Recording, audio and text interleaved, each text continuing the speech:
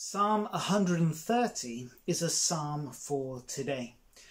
We're told that it is a song for the pilgrims as they're ascending to Jerusalem. And this is both physically true, but also spiritually of our soul's journey through the wildernesses of this life to their home in the new heavens, the new earth, the heavenly Jerusalem.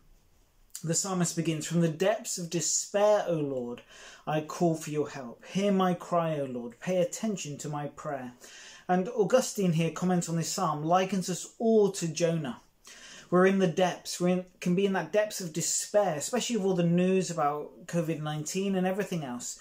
And yet in our troubles, in our sorrows, we call out to him for help. Verse 3 and 4, "Lord, if you kept a record of our sins, O Lord, who could ever survive? But you offer forgiveness that we might learn to fear you." This is a beautiful verse talking about our sins, that we do sin, and yet he is the one who is faithful and just to forgive us. Jesus Christ has made a way through his cross and resurrection that we might have the forgiveness of sins. That he's opened the way of salvation and guides us on the path of life.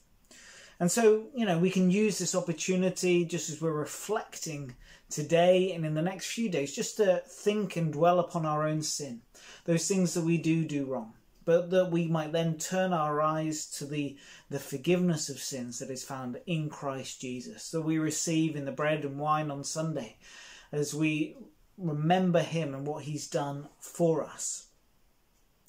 We have this promise in 1 John 1:9 that if we confess our sin to him, he is faithful and just to forgive us our sin and cleanse us from all wickedness.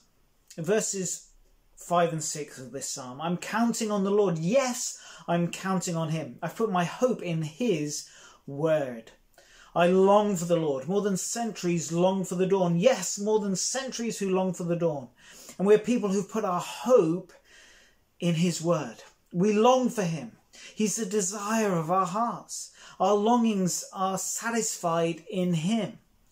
And in verses 7 and 8, "O Israel, hope in the Lord, for with the Lord there is unfailing love. His redemption overflows. He himself will redeem Israel from every kind of sin." Friends, let us in this time of despair, as COVID-19, all the news, everything else that's going on, hope in the Lord. For with the Lord there is unfailing love. Our God is love. And he comes to us with that unfailing love that he pours into our hearts through the Holy Spirit. And he's that sure rock that we can hope in. So friends, hope in the Lord today.